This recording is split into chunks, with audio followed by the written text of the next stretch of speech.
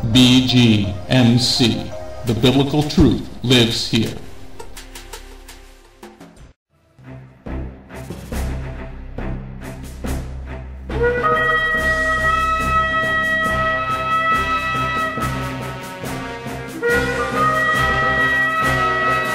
Welcome to the City Gate Messianic Bible Study, being brought to you by Bethlehem Messianic Congregation.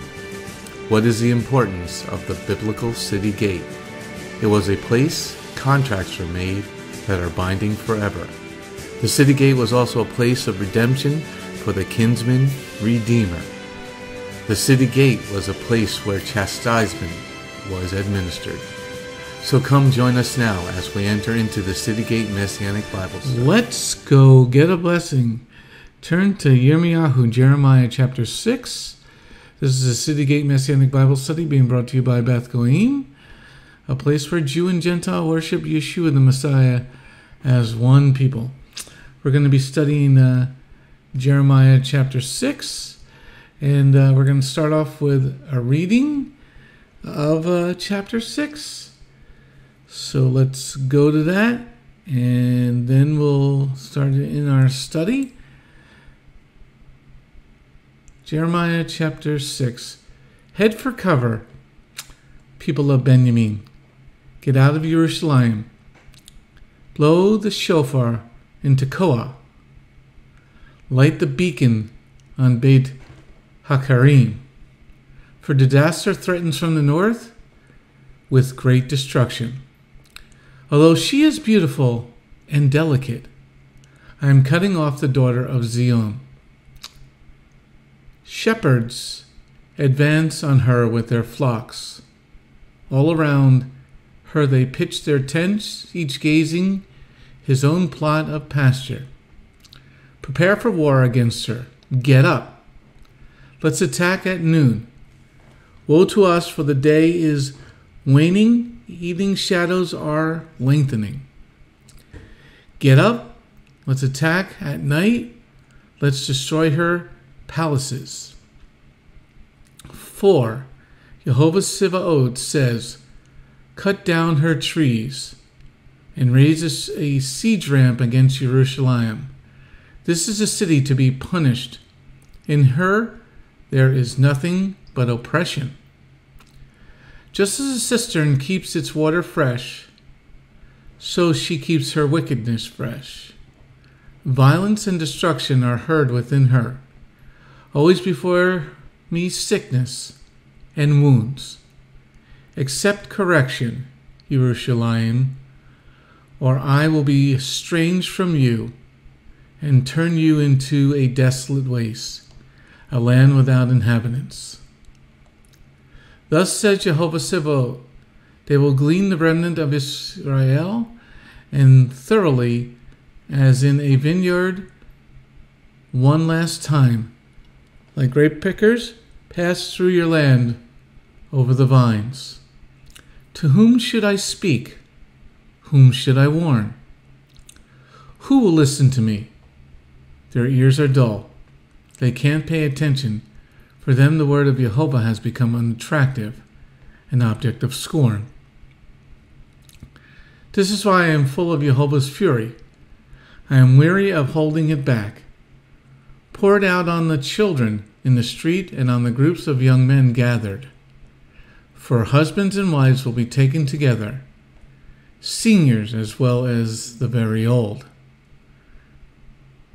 Their homes will be turned over to others, their fields together with their wives. Yes, I will stretch out my hand against those who are living in the land, says Jehovah. For from the least to the greatest of them, all are greedy for gains. Prophet and Kohanim alike, they all practice fraud. They dress the wound of my people, but only superficially, saying, there is perfect shalom when there is no shalom. They should be ashamed of their detestable deeds, but they are not ashamed at all. They don't know how to blush. Therefore, when others fall, they too will fall. When I punish them, they will stumble, says Jehovah. Here's what Jehovah says. Stand at the crossroads and look. Ask about the ancient paths. Which one is the good way? Take it, and you will find rest for your souls. But they said, we will not take it. I appointed sentinels to direct them. Listen for the sound of the shofar, but they said, we will not listen. So hear, you nations, know, you assembly, what there is against them. Hear, O earth, I'm going to bring disaster on this people. It is a consequence of their own way of thinking.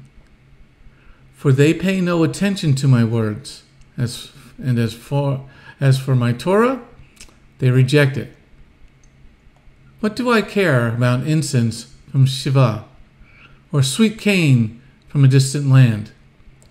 Your burnt offerings are unacceptable. Your sacrifices don't please me. Therefore, says Jehovah, I will put obstacles in the way of this people that they will stumble over. Fathers and sons, neighbors and friends, all will perish together. Here's what Jehovah says. A people is coming from the land of the north. A great nation will be aroused from the ends of the earth. They will take hold of bow and spear. They are cruel. They have no compassion. Their noise as they ride on horses is like a roaring sea. And they are equipped for battle against you, daughter of Zion. We have heard the news. Our hands fall limp. Anguish has seized us. Pain like a mother in childbirth. Don't go into the countryside. Don't walk on the road. For the sword of the enemy is spreading terror in every direction. Daughter of my people, put on sackcloth. Roll in ashes. Mourn as if for an only son. Wail most bitterly. For suddenly the destroyer will come upon us. I have made you a refiner and tester of my people, to know and test how they believe. All them are total rebels, spreading slanderous gossip. They are bronze and iron, inferior metals, all them corrupt. The bellows blasts away, and though the lead is consumed by the fire, in vain has a smelter refined, for the wicked have not been separated. They are called rejected silver, because Jehovah has rejected them. Okay, so let's go back now and look at this chapter. Okay, so in chapter 6 here, there's 30 verses to go through, as we just read. This is Yirmiyahu's second message. It's continued. The terrors that should come because of sin. Israel is in great sin at this point. Yeah, we just read also. And they're not turning. So the Father, Jehovah, is going to turn up the heat on them, because he tried to get their attention. He worked, he gave us many chances, and he just did not, we just did not turn. So the summary of this chapter is Yirmiyahu's final warning of the impending siege, divine warnings, and Jehovah's unheeding call. Okay, we're going to look at parts where he kept calling us, but we didn't want to have anything to do with him.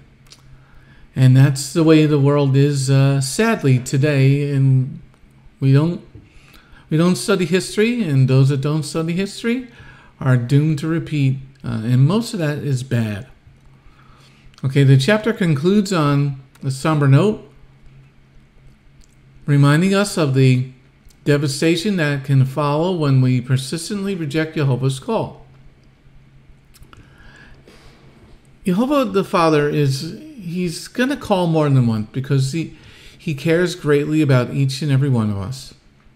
Okay, that's why he sent his son, our Messiah, Yeshua, to guide us, to give us an example, to show us the way, and to ultimately pay our debt if we turn from sin and follow him, Yeshua, our Messiah, in spirit and in truth.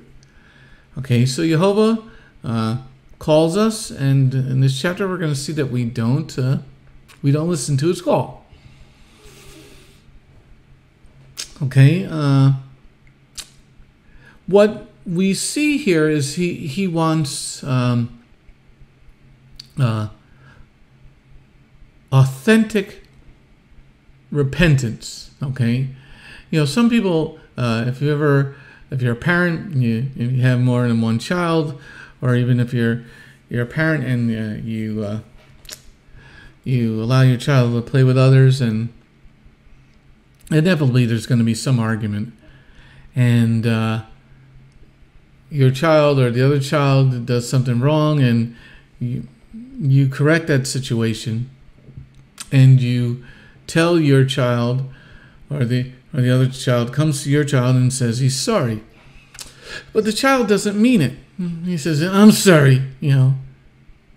That's the way we're going to see Israel in the book of Yirmiyahu, in the book of Jeremiah, and that's they don't repent, and so we need authentic righteousness, and that comes first by repenting.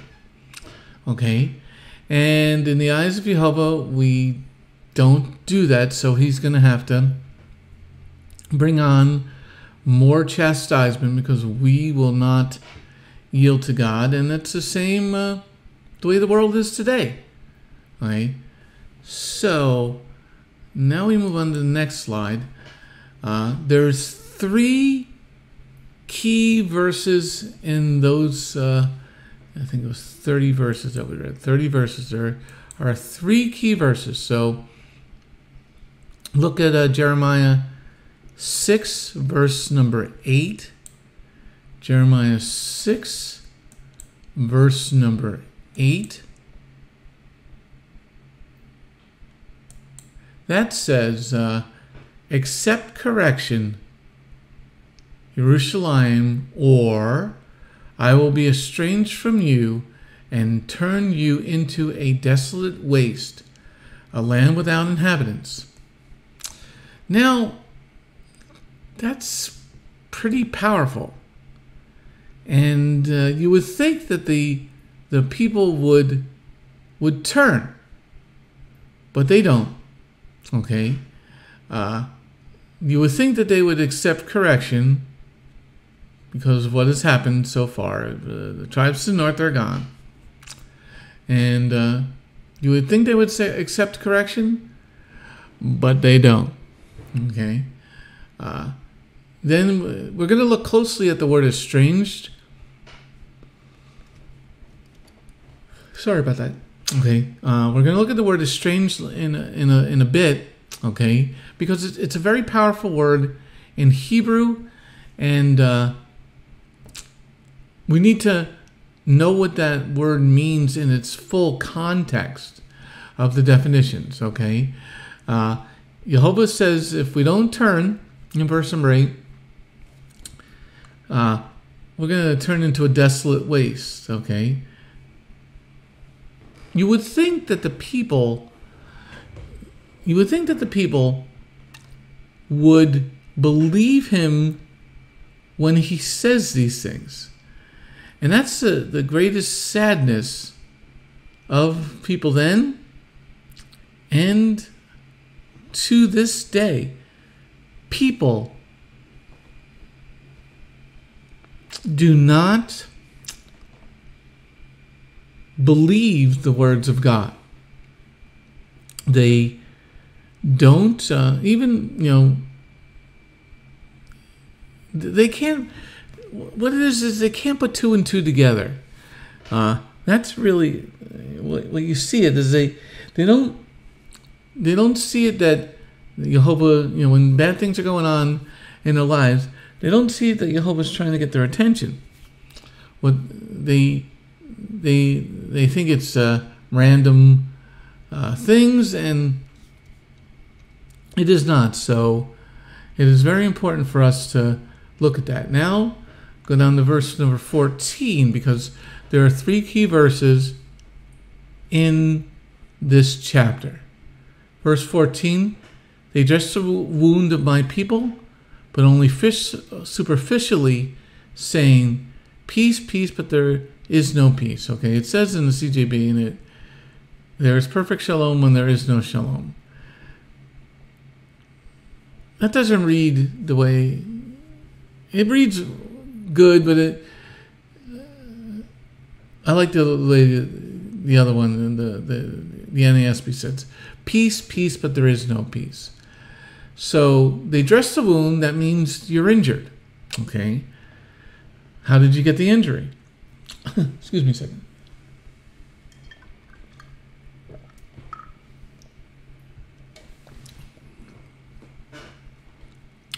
Okay, so that's something to look at. How did you get the wound? Was it something that Jehovah did for you? Oh, 1 second here.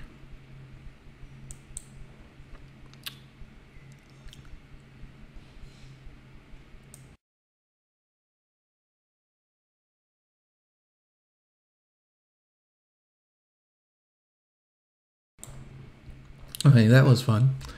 All right. So, was it something that was done? So then the people are going to say, we want peace, and there is no peace. If you've been looking at Israel, let's say over the last 6 months or the last year, people have been saying they want peace with Israel. Now that's not going to be available at all. So Jeremiah 6:14 is something that we need to fully understand. And then finally, the third key verse for chapter 6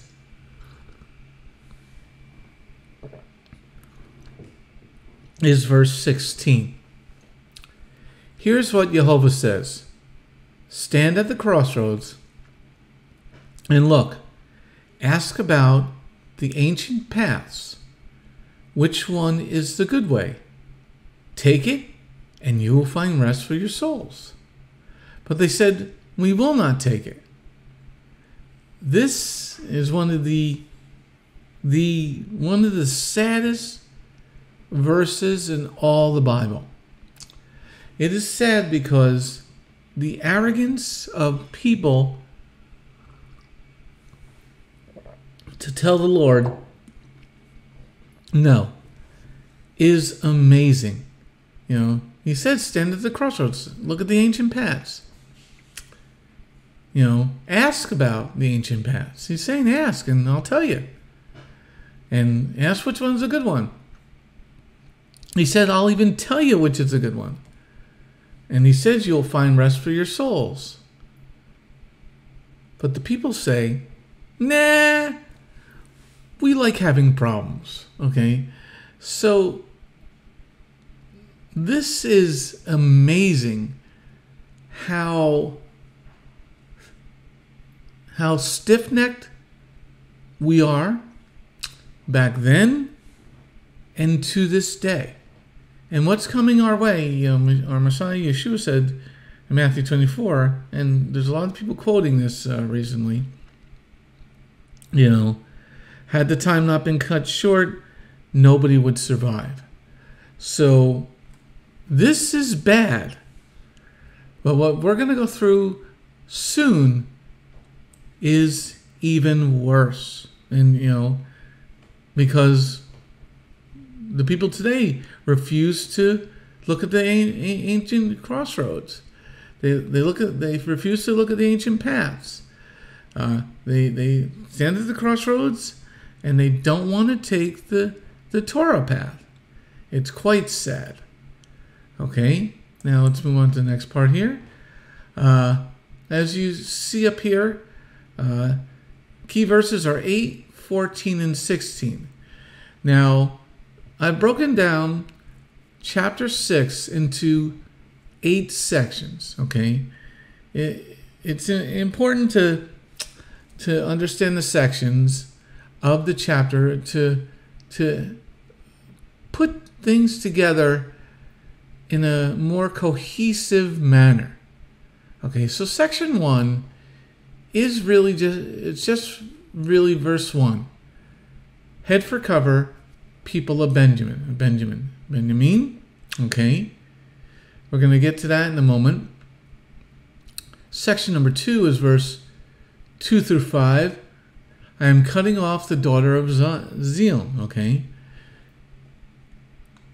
and he says head for cover, but she doesn't head for cover. Then we got one of our key verses here in section number 3, which is verse 6 through 9. And that is a section that says, accept correction, Jerusalem, or I will be estranged from you and turn you into a desolate waste, a land without inhabitants. Okay, that's going to be a pretty powerful section. What we're going to get to tonight. Okay, then section number 4 is verse 10 through 15, which encompasses another one of our key verses, which is peace, peace, but there is no peace.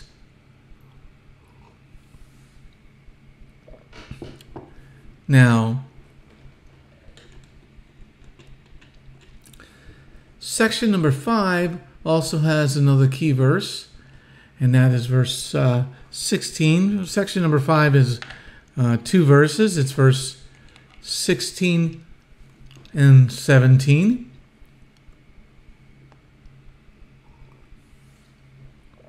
And that part is stand at the crossroads. Okay, standing at the crossroads. Okay. And section number 6 is verse 18 through 21. Is a consequence of their own way of thinking.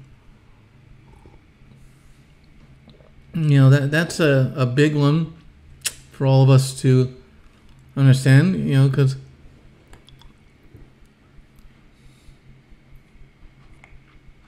only 1 second here. Okay. In section number 7 is verse 22 to 25. A people is coming from the land of the north.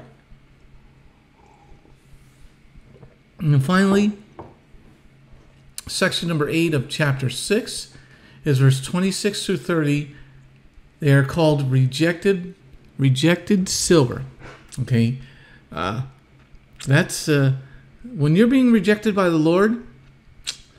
You've been He's made you. He's tried to make you pure, but you don't like it. You don't want it.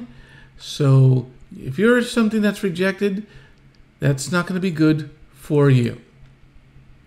Okay, so let's go back to verse number 1 of chapter 6. Head for cover, people of Benjamin. Get out of Jerusalem. Blow the shofar in Tekoa. Light the beacon on Beit Hakarim, for disaster threatens from the north with great destruction. Okay, so the first part we look at here is let's look at the definition for the word disaster. Okay, let's look at the definition for the word disaster. Disaster, in some of your translations, you might have the word evil. It's H7451. Ra, definition number 1. Bad or evil. Okay, so that's a pretty simple understanding. Number 2, bad, disagreeable, malignant. Okay, so disagreeable. Okay, so he says, for disaster threatens from the north, great destruction. Something that's going to be disagreeable to your lives is something he's bringing. Now, definition number 3, bad, unpleasant, evil, giving pain, unhappiness, misery. So when we read that second sentence in verse number 1, for disaster threatens from the north with great pain, unhappiness, and misery. So you would think that the people would take this warning, because they've already realized that the 10 tribes in the north have been taken away into captivity. So Jehovah's saying, head for cover. Get out of Jerusalem. Okay? Warn the people with the shofar in Tekoa, light the beacon in Beit HaKarim. Okay? Because what's coming is going to give you pain, going to bring unhappiness, and it's going to bring misery. You would think, people would pay attention, but they don't, because these are also the warning signs that are going on in the world today. What's coming is going to bring pain, unhappiness, and misery to literally billions of people. Okay, so the beautiful part about verse 1 is we see at the top here, Jehovah does nothing in secret. He's telling you, get out of that area. A hurting is coming. But you want to stay? Don't blame me, he says, It's he that's going to be bringing it.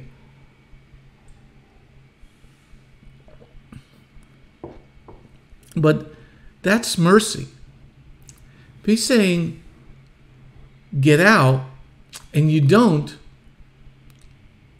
who do you have to blame but yourself? Okay? He's given a warning because by his Torah, by Elohim's Torah, he has to give us an opportunity. It's by his law, and he wrote the law, so he's going to live by the law. So he's not going to bring disaster without first giving us an opportunity to turn from our wicked ways, to hear his warning, to repent, and to do what he asked you to do. So he says, head for cover, Benjamin, people of Benjamin. Get out of Jerusalem, get out of Jerusalem. Blow the shofar in Tekoa. Okay, so that's a warning signal, because we know from Ezekiel 3 and chapter 33 that the people are supposed to listen to the sounding of the shofar, and it's a warning. Okay, light the beacon on Beit HaKarim. So you see this lighting the beacon. So if anybody has watched Lord of the Rings, you saw the beacons being lit, and then everybody got ready for war. Okay, so that was a biblical principle that Tolkien put into his books. Okay, so now we're going on to section number 2, verse 2 through 5. Hello, she is beautiful and delicate. I am cutting off the daughter of Zion. Shepherds advance on her with their flocks. All around her they pitch their tents, each grazing his own plot of pasture. Prepare for war against her. Get up. Let's attack at noon. Woe to us, for the day is waning, evening shadows are lengthening. Get up. Let's attack at night. Let's destroy her palaces. Okay? So we need to look at this, because when we get to, looking at the ancient paths, and God saying, choose the ancient paths, he warns us before that, okay? So we see in those verses there even though in verse 2, Jehovah says Zion is beautiful and delicate, she's acting like a prostitute. And I'm not going to take it any longer. Okay, so she's delicate, but there's only so much that Jehovah's going to allow. And he says, in the latter part of verse number 2, I'm cutting off the daughter of Zion. Okay. Then he says in verse 3, shepherds advance on her with their flocks. Okay. This is shepherds of armies. Okay. Armies are coming. He's bringing armies because we know that when we read the rest of the book of Jeremiah, that he's bringing armies. Okay. They're going to pitch their tents all around the city. So, but he warned in verse number 1, get out. Now he's bringing the shepherds advance on her with their flocks. So these are military. Okay. They're going to surround Jerusalem. They're going to advance on her with their flocks, meaning they're military. In verse number 3, they pitched their tents all around the city. What's out there? Oh, that's the farmland, because the city, usually doesn't have a lot of farmland in it. So the farmland will be outside the city. So the shepherds are letting their flocks eat the food that would be for the people in the city. Okay. In verse number 4, he says, prepare for war against her. Now, in verse number 4, this is pretty brazen for an army. To attack at noon means you're confident. You know that your opponent is weak. Because most of the time when an army wants to attack, they want the element of surprise. But if it's at noon, there is no element of surprise. They see you coming. Okay? So let's attack at night. Woe to us, for the day is coming. Okay? Evening shadows are lengthening. Okay? When those evening shadows come, that's death is coming. Okay? That's what, he's saying there, that evening shadows are lengthening. The darkness is coming. And in verse number 5, get up, let's attack at night. Let's destroy her palaces. Okay, so he's allowing this disaster to come. He's allowing this disaster because the people would not repent. And that's not something that he liked very much. So but he warned. He warned in the previous chapters. He warned, in verse number 1 here, get out, head for cover. I'm bringing the hurting. All right, so now we're going to move on to the Brit Hadashah bridge with those verses. Okay, so in verse number 2 through 5, let's read it once again, then we'll go to the bridge, how this ties in together with the Brit Hadashah of the New Testament. Although she is beautiful and delicate, I am cutting off the daughter of Zion. Shepherds advance on her with their flocks. All around her they pitch their tents, each grazing his own plot of pasture. Prepare for war against her. Get up. Let's attack at noon. Woe to us, for the day is coming. Evening shadows are lengthening. Get up. Let's attack at night. Okay. So let's see how this ties together with the Brit Hadashah. And hold your place in Jeremiah and Yirmiyahu 6, but go to Luke chapter 19. Luke chapter 19. Okay, also, if you missed any part of this study, go to our website, bgmctv.org. That's bgmctv.org, or you can go to bethgoyim.org. That's BETHGOYIM.org. And this is part number 21. Okay. And you can see the previous parts. You can download it. Hit the like if you're watching us on Rumble or YouTube. Subscribe to our pages, and so that you get notified when we put a new video up. And if you want the PowerPoint, it's up over 350 slides.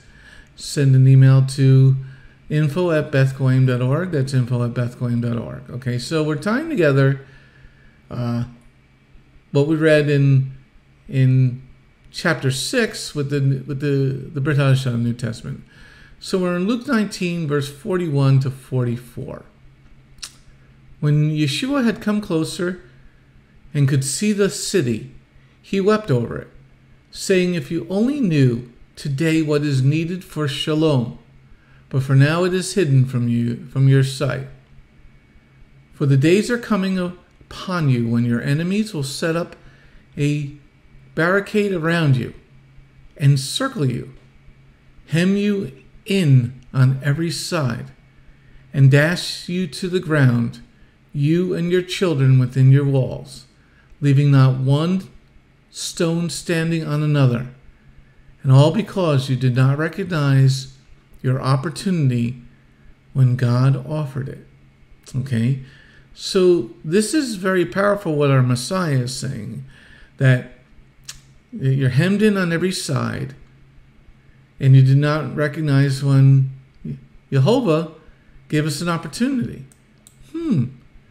That's like Jeremiah 6. He surrounds us, and in 6:1, he gave us an opportunity to choose rightly.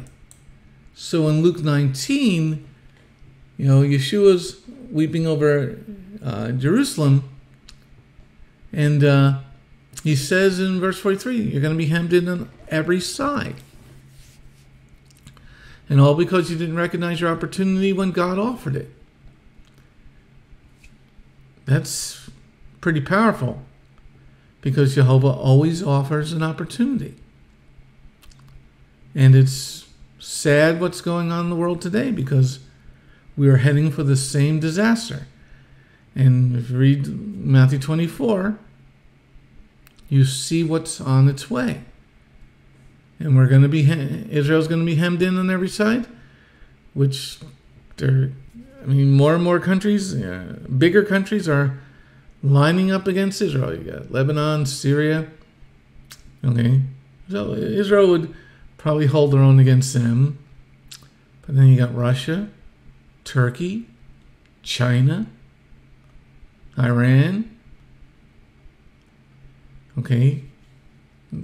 They're going to be Egypt, Saudi Arabia, Psalm 83. But, we are warned. Okay. Let's now go back to Jeremiah 6. Okay. We're now going to look at section number 3. Section number 3, accept correction. Okay. Or, if you don't, I'll be estranged from you. Let's look at Jeremiah 6, verse 6 through 8. For Jehovah Sabaoth says this, "Cut down her trees and raise a siege ramp against Jerusalem. This is a city to be punished. In her there is nothing but oppression. Just as a cistern keeps its water fresh, so she keeps her wickedness fresh. Violence and destruction are heard within her. Always before me, sickness and wounds. Accept correction, Jerusalem, or I will be estranged from you and turn you into a desolate waste, a land without inhabitants. Thus says Jehovah Sabaoth, they will glean the remnant of Israel as thoroughly as in a vineyard one last time. Like a grape picker passes your hand over the vines. Okay, so we got two main sections of these verses that we read.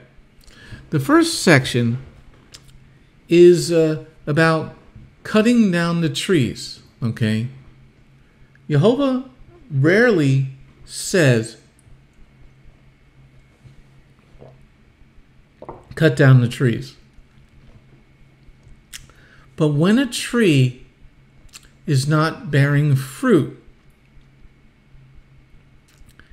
he says then in Torah, and we'll go to that in a moment, he says there in the Torah that that tree can be cut down. Because to get a big apple tree or a big fruit tree, where it's got to grow for a considerable amount of time. And he's saying in verse 6, in Jeremiah 6, verse 6, Jehovah Tsevaot says, cut down her trees. And then he talks about in this section number 3 that, we keep our sin fresh. That means we're constantly doing it. Verse 7, just as a cistern keeps its water fresh, so she keeps her wickedness fresh. Okay, that means you're constantly doing it. You don't care about what Jehovah says. You don't care about what his word says. You just want to do it, and your flesh is ruling your spirit. So Jehovah says, these people aren't giving me any fruit. Cut down these trees. Okay? Cut down these trees. They're wicked, and they refuse to accept correction. Okay? So let's go take a look what it says about the trees. Hold your place there in Jeremiah 6 and turn to Devarim, Deuteronomy 20, verse 19 and 20. Devarim, Deuteronomy chapter 20, verse 19 and 20.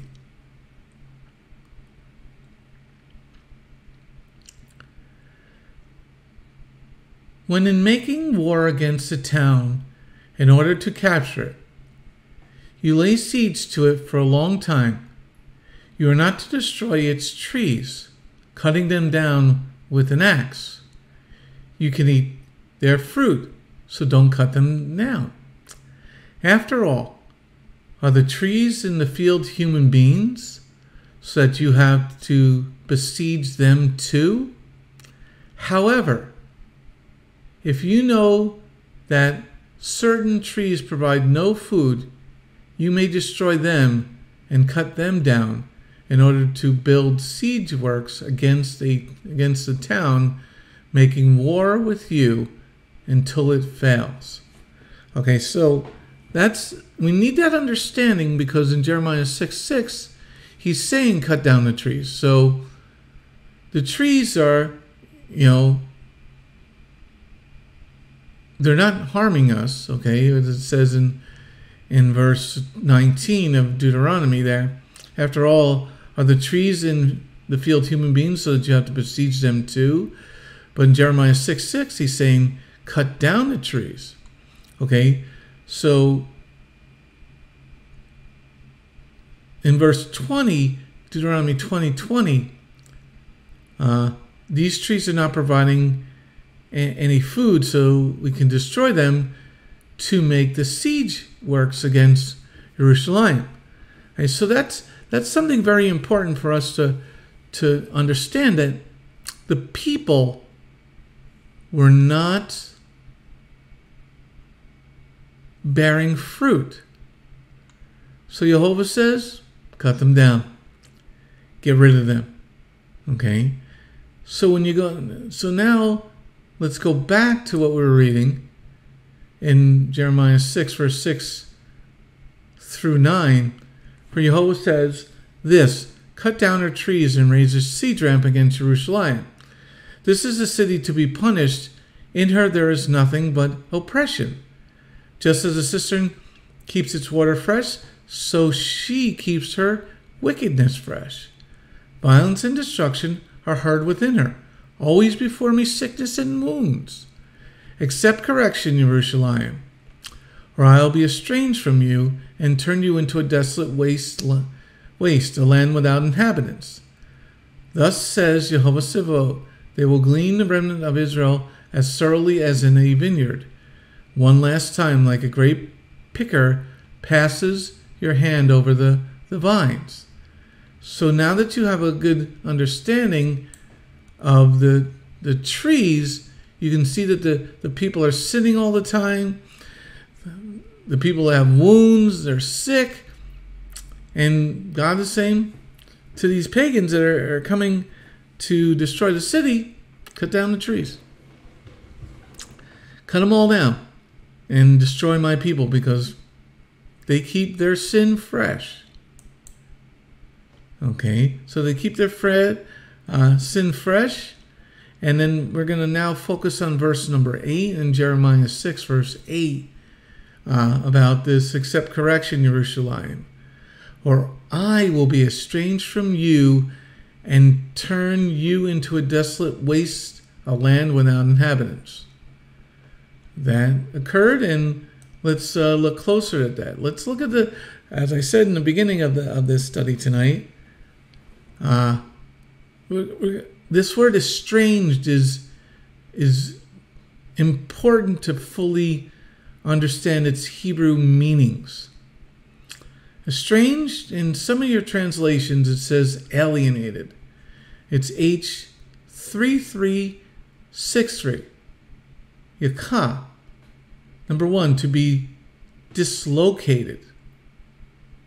Be alienated. Okay, so if your arm is dislocated, you're not going to be able to use it. If you're alienated, you're not going to be part of the group. You're not going to be part of those that are blessed. You're going to be out on your own. Some people might like that, but that's not good for going to war, being alone.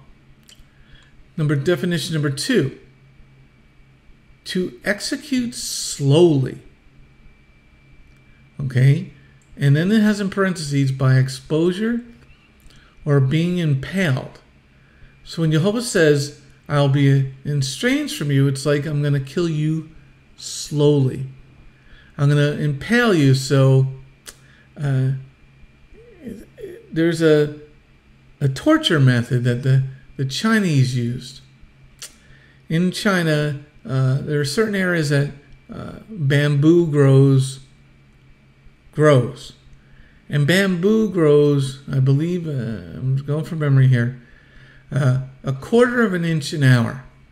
It's very strong. So the way that they would impale their enemies is they would strip off their clothes and put a piece of bamboo that would impale them. And the people would be unable to move, so the bamboo would be going, and they would make it so it comes to a point. Okay, so Jehovah is saying to us in verse number 8, accept correction, Jerusalem, or I'll be estranged from you and turn you into a desolate waste, a land without inhabitants. Okay, I'm going to impale you, and I'm going to do it slowly because you are not listening. Definition number 3 is to hang. Now, sometimes when you get hung, when you drop, your neck breaks, so you can't really feel much of the pain, but you understand the suffocation.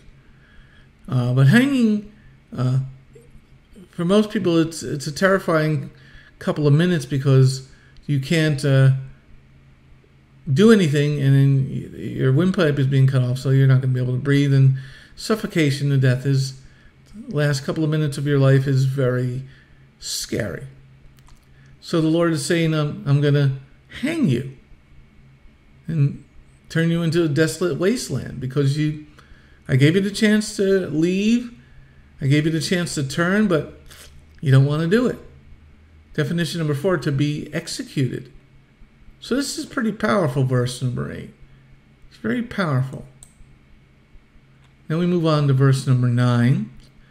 We're going to get through most of the chapter tonight. I'm going to try to do, in each of our studies, try to get through a whole chapter if possible. Okay? As to move the study along a little bit. I mean, from the amount of people who are coming to our website, people are liking the very detailed studies. But I want to move this one over. There's a lot of very good stuff to learn so that we don't make the same mistakes. But we're going to try to move it along a little quicker. Verse number 9. Thus says Jehovah Sabaoth, they will glean the remnant of Israel as thoroughly as in a vineyard. One last time, like a great picker passes your hand over the vines. Each grape is very important to people that are making wine. And they're going to strip off every grape possible. So Jehovah is saying, and put this together, that he's telling them to accept correction, but they won't. So now he's saying, I'm going to go through this land like a grape picker passing his hand over the vines. And that's something that is very important for us to look at. That when he's gleaning the last grapes off, that means nobody's going to be left. Okay? So pray that it doesn't happen in winter. If you're ready to meet the Lord, pray that you perish. Okay? If you're not ready to meet the Lord because eternity is going to be a long time in hell, pray that this doesn't happen to you. So repent and return. Okay? So the tribes are carried away captive.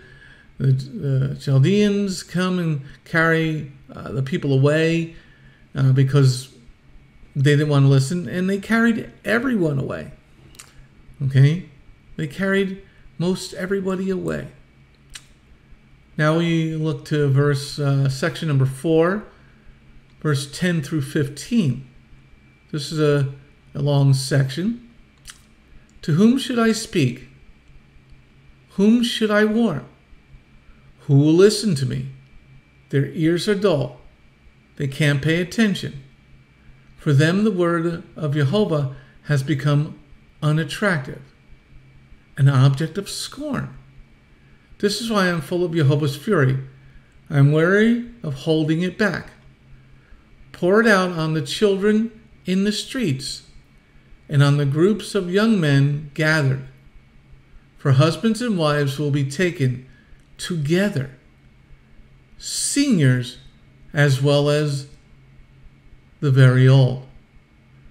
Their homes will be turned over to others, their fields together with their wives. Yes, I will stretch out my hand against those who are living in the land, says Jehovah. For from the least to the greatest of them, all are greedy for gains. Prophets and Kohanim alike, they all practice fraud. They dress the wound of my people, but only superficially, saying there is perfect shalom when there is no shalom. They should be ashamed of their detestable deeds, but they are not ashamed at all. They don't know how to blush. Therefore, when others fall, they too will fall. When I punish them, they will stumble, says Jehovah. Okay, so now, after taking the time that we've done here tonight in this study of Jeremiah chapter 6, the part number 21, you really can fully comprehend now what verse number 14 is saying. When they say peace, peace, but there is no peace. You can fully get what the Lord is saying here. Because, in verse number 10, the word of God, the word of Jehovah is unattractive. The that's the way even the body of Messiah is. They don't like to read. Their pastors, they need shows. They need to. It's good to have a good worship team, but are people paying attention to the word? Is it a 30-minute message? And they can't go over 30 minutes. If they do people leave because I can't sit here and listen to this? I got things to do. So we need to look at unattractive. Okay, in verse number 10, the word has become unattractive. Okay, so verse number 10, unattractive. It's H2781. Chirpa means, number one, taunt or scorn. Okay, so most people scorn the word of God. I don't want to hear that stuff about, you can't have an alternate lifestyle. You have to look a certain way. You have to let your beard grow. You have to eat certain foods. They don't want to hear that. It's abhorrent to them. Okay. Number 2, reproach. Condition of shame. So what he's saying in verse 10 is the word is so unattractive. It's like it's a condition of shame that you would read it. It's so horrible. Okay.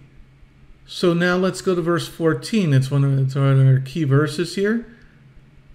They dress the wound of my people, but only superficially, saying there's perfect wisdom, there's perfect shalom when there is no shalom. Verse 15, they should be ashamed of their detestable deeds, but they are not ashamed at all.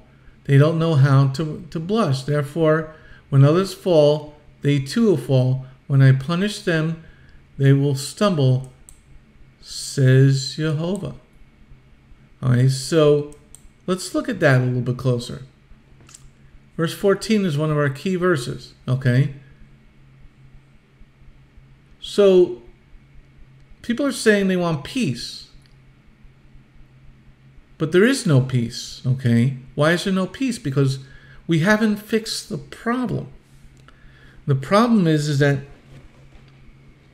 we don't want to pay attention to the Word of God.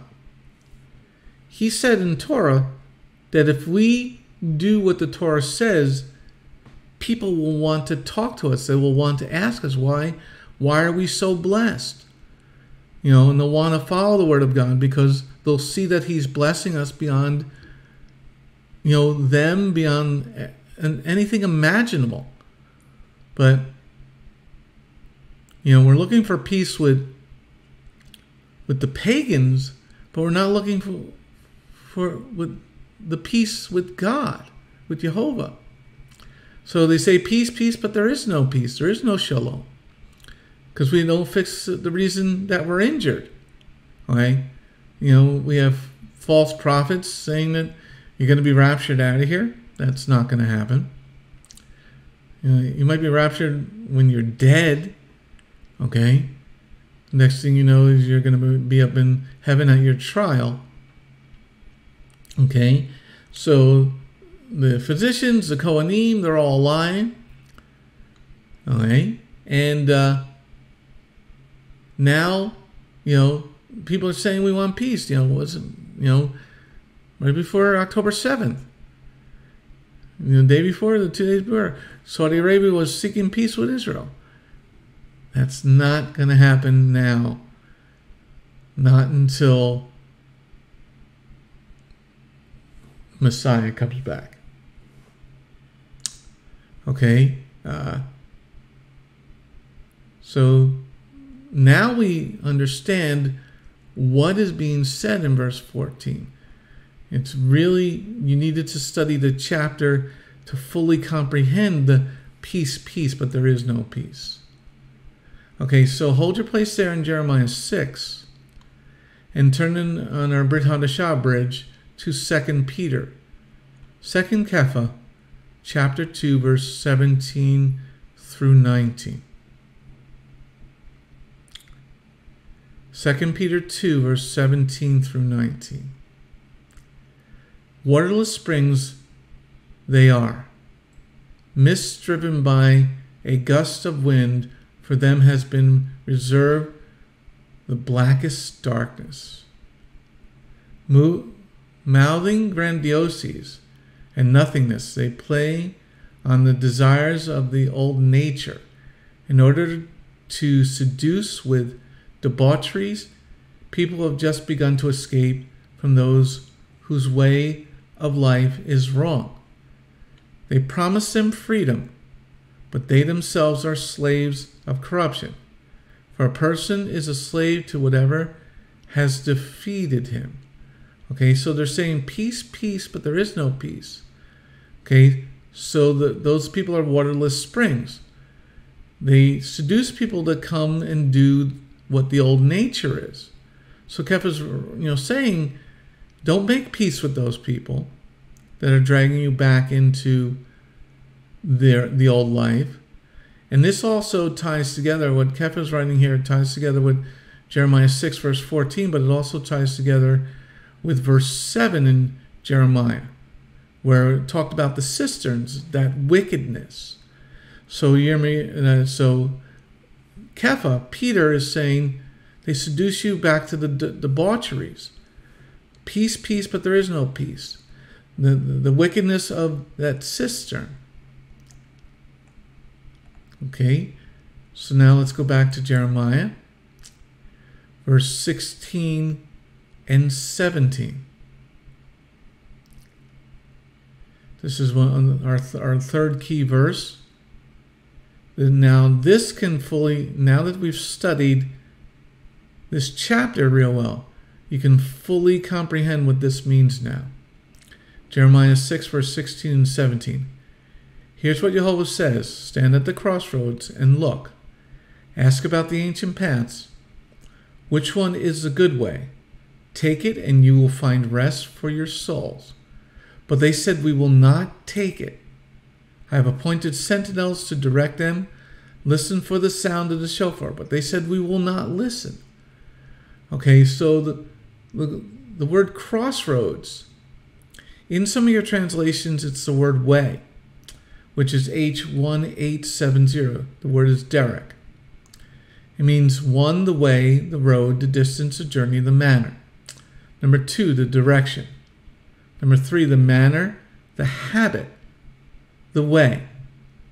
4, of course of life figuratively. 5, of moral character. Okay, so look at the course of your life. Okay, that's the crossroads. Look at your course of life. Number 5, your moral character. That's the crossroads. So Jehovah's saying the crossroads. So also, and it says, look at the ancient paths. Ancient is H5769. Olam, long duration, antiquity. Forever, everlasting, evermore, perpetual, old, ancient. Number 2, continuous existence, perpetual, everlasting. Number 3, indefinite, unending, eternity. Okay? So now, that ancient path is from eternity. That ancient path has been continually in existence. It's your crossroads. It's your moral character. What is your moral character? What is your course of life? And then he says, if you'll look at it and you'll find rest for your soul. That's H4771. Mogoa. Rest. It's not the word shalom, it's the word rest. Okay, as in from your problems. So look at your moral character. Look at your way of life. Look at the ancient paths from eternity and take it. And they say, no, we're not going to take it. He said, listen to the sound of the shofar. No, we're not going to listen to that either. It's amazing how people are. In verse 17, I appointed sentinels to direct them. Listen for the sound of the shofar. And they said, we will not listen. Okay, so the sentinels are the watchmen. The watchmen warn, as we see from the other prophet Ezekiel in chapter 3 and in chapter 33. The sentinels, the watchmen, when they warn you, your blood is no longer on their hands. So the Lord is saying, I've sent watchmen. I've fulfilled my Torah mandate. I've warned you. And now you don't want to listen to the watchman? You know, the watchman says to the wicked person, turn, but they don't want to turn. So you're going to die in your wickedness. You know, in Jeremiah and Ezekiel 3:18 and 19. You know, the watchman, the sentinel warns, but the people don't want to listen. Okay, so you don't want to listen.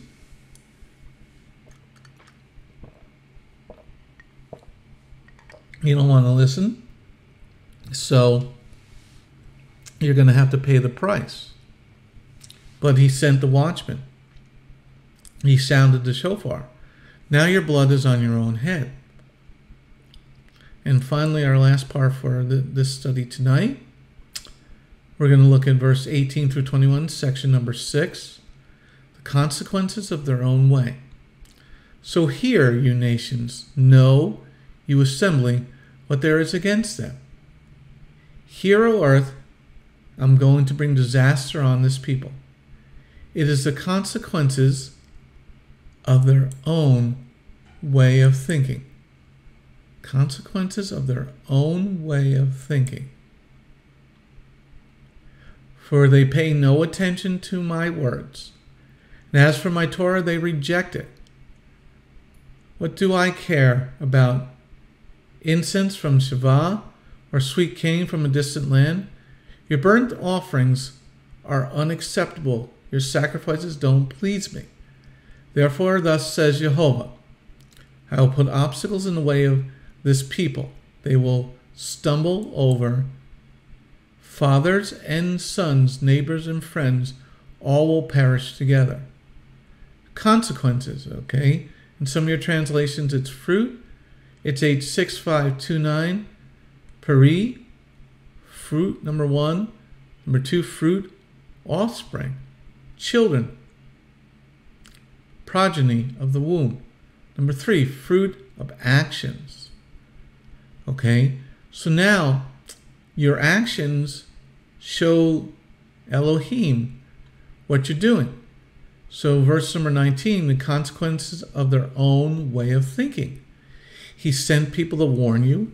He sounded the shofar. He told you to get out of the city. He was sending armies to come, but you didn't want to listen. You didn't want to pay attention. So this is the consequences of your own way of thinking. It's because you don't want to turn. That's why Bethlehem is here. As long as I can do my job for the Lord, I will. Because he's given me this job as a watchman to teach every and all people that we have consequences of our actions.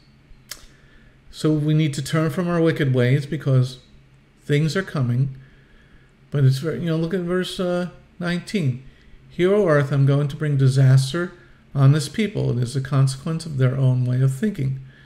For they pay no attention to my words. As for my Torah, they reject it. That is so true today, that we are rejecting the word of the Lord. So, we will close in prayer.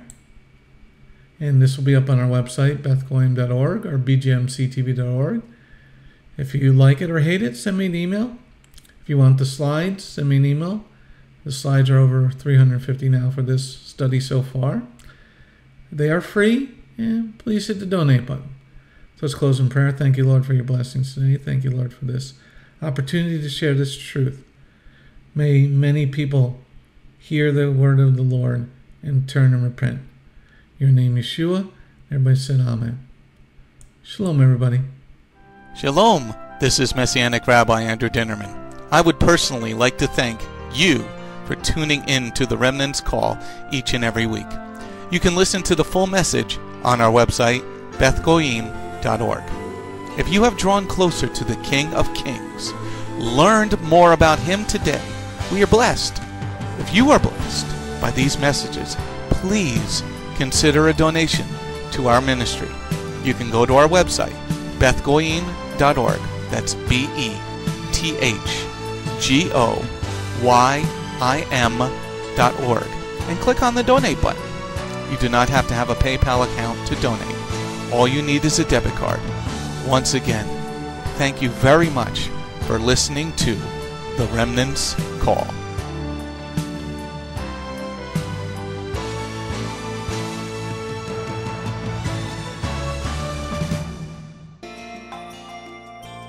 If you have not taken your first steps to be born again, just ask God's help. Remember, it's His loving grace that has come to find you. No one is worthy or able to reach God, but God can reach us, and He's reaching out to you now. Just open your heart and let Him in. His arms are open, and the blessing of salvation and eternal life are waiting for you. Don't let it wait any longer.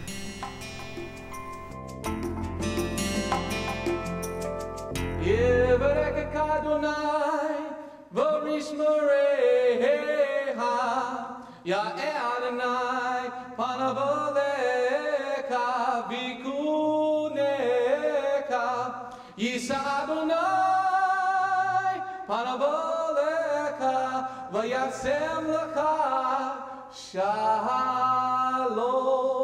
May the Lord bless you and keep you. May the Lord lift His face to shine upon you. May the Lord be gracious unto you and give you His shalom. Shalom. My name is Messianic Rabbi Andrew Dinnerman, and I invite you to come to visit our congregation. If you are in the tri-state area, come out and visit with us on Shabbat. We are a congregation of Jews and Gentiles, living as one in the Messiah Yeshua. BGMC is a place of true worship. The focus never wanders from the Hebraic roots of our faith.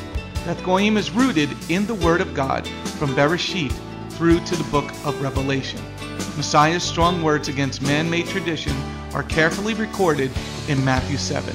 That is the reason we only follow the straight-up instructions found in Scripture, truly the way, the truth, and the life. If you're looking for a deeper walk with Adonai, come out for our Tuesday evening Bible study called Messianic Torah Time. Come, spend the day with us on any Shabbat. We start at 11 a.m. with the sound of the ancient Hebrew shofar. Next, we offer our King praise and worship in English, Hebrew, and Spanish. After worship, we review the headlines in the previous week's news from around the globe, especially news from the Holy Land, Israel. We don't just list the news headlines as current events, but we comb through the scriptures, searching for clues to understand what they mean and then to help pinpoint prophetically our current position on Adonai's clock. After digesting all that modern information, we leave the world behind as we journey with our Adonai deep into His eternal Word, not with just 1 or 2 scriptures, but usually 7 or more scriptures. The spiritual nourishment and the richness of His kingdom become accessible to the ones who share this special time and seek them out. The day does not end there. Because Shabbat is so special to Him, there is always so much more that our King desires to share. So instead of separating and leaving, we stay together as a family for potluck lunch and an afternoon study of our King's Word. We close the Shabbat together with a reading of the new week's parashah. That's the Torah portion. Even after those blessings, many of us just can't get enough. So the members bring prepared homemade foods to share while we all enjoy an uplifting movie together. If all that information is not quite enough, you can check out our website where you will find over 200 video teachings and biblical holy day studies. Under Messianic Torah Time, the Hebrew Roots button, you'll discover free studies on many different topics, including PowerPoint slide presentations. If Beth Goyim sounds like a place you'd love to visit, but you live outside the tri-state area, there is still a way to connect with us. We stream live on the internet on Tuesday, Thursday, and Shabbat. The website is www.bethgoyim.org. That's BETHGOYIM.org. Our phone number is 973-338-7800 or 978-2-YESHUA. That's 978, the number 2, Yeshua. Shalom.